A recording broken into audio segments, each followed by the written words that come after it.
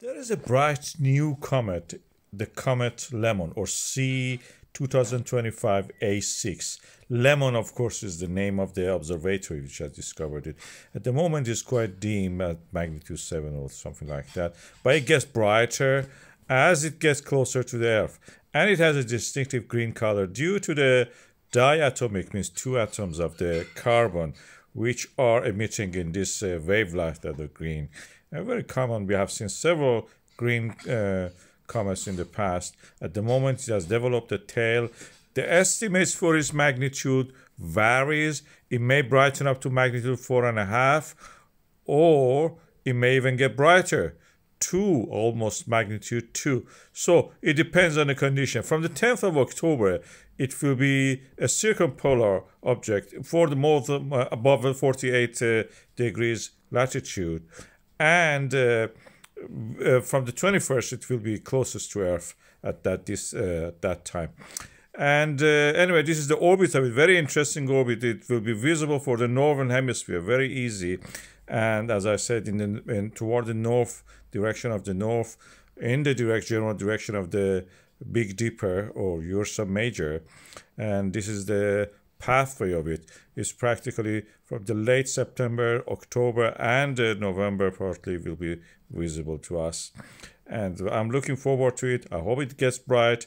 It will not be a lemon in English language. Lemon, calling a lemon means that it will not be as bright. It will be a failure. It's common in the comets not to get very bright.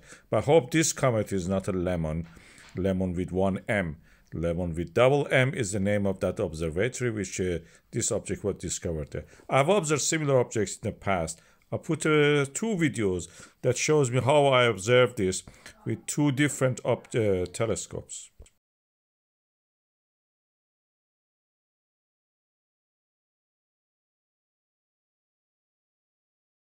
I'm using the Skywatcher 72 ED refractor telescope. Is an apochromatic telescope, and I'm using the Zeiss microscope eyepiece.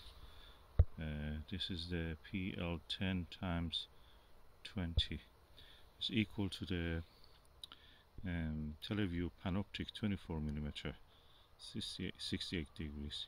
The image quality is excellent. I'm looking at the Comet ZTF C 2022 E3 ZTF, and from corner of the image to the next corner, stars are sharp pinpoint, and very wide angle.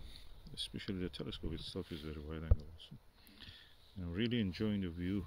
It's excellent view.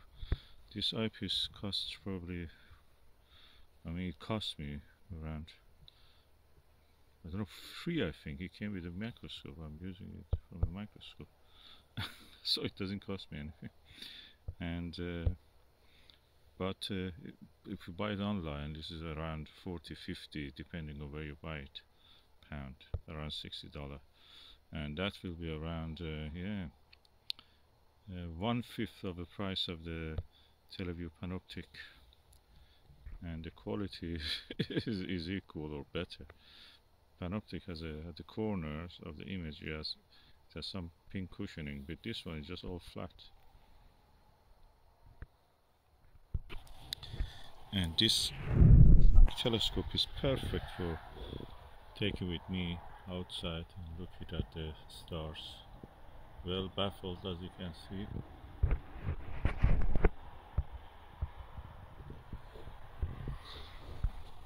I'm using the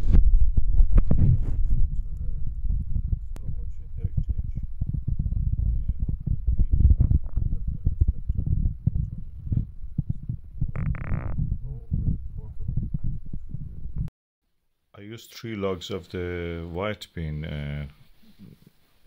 tree, with very hard wood, as a base for this Dobsonian mount and this telescope.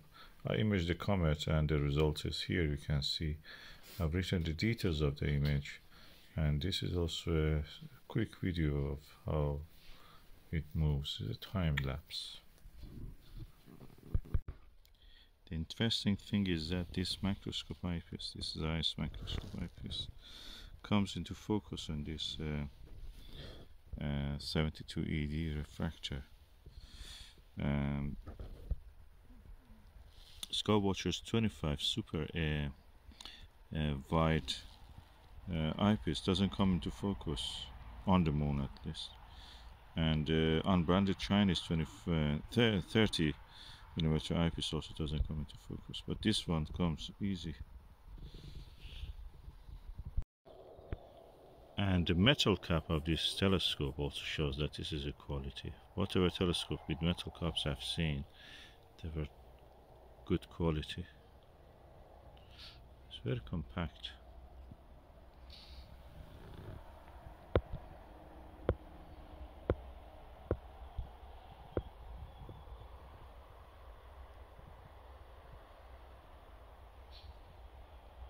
Nice and easy to carry.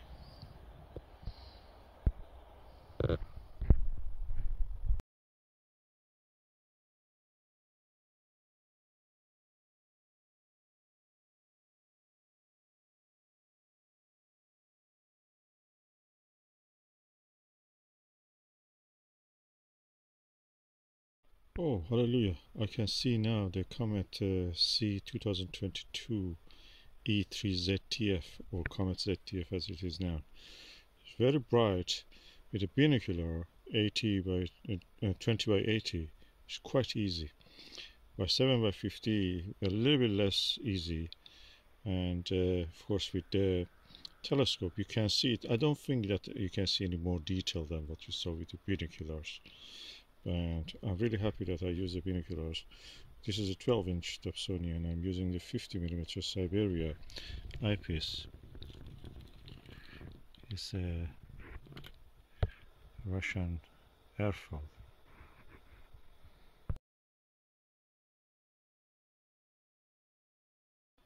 Practically now the comet is visible all through the night because it's now in the constellation Draco, but very close to the Beta Ursa Minor. It's practically circumpolar and it never sets at the moment. So very interesting. It has moved from the Bootes and the Corona Borealis now over the last 2 weeks to this area of the sky where the Draco and the Ursa Minor are there.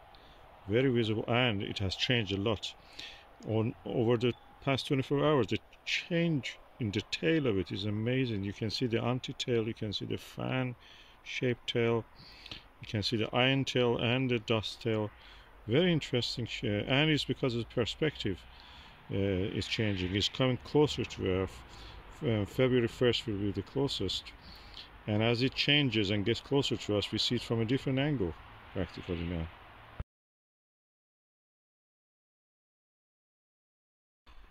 Okay, I can now see beside the coma or the atmosphere of the comet, I can see the tail of it also, very clear. And the color of it, I must say that in the first initial impression is that it's kind of fuzzy whitish gray, but then when you look closer and your eyes get adapted to it, it turns a little slightly blue. It's not as blue or green as the Comet Leonard, but you can notice that it is blue. Amazing, beautiful. They say this is the diatomic carbon, which is evaporated from the, or eroded from the surface of the comet because of the existence of these hydrocarbons in their organic material. And this organic material, not hydrocarbon, organic material is actually decomposing by the photons of the light from the sun and then joining again, forming this diatomic, means 2 atoms of the carbon joining together and just emitting this light, the blue light. Then when they pass and join together, the light ceases to exist. Just after that they don't emit that blue light. Just around the halo they do that, around the coma.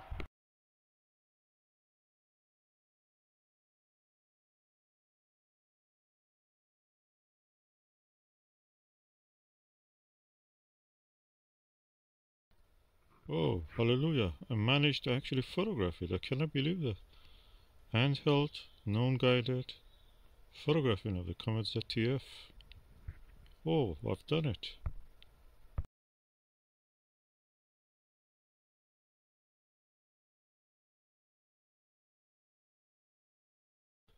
And I can confirm that the color of the comet is blue, more blue and a little bit green. So that's what you see visually also.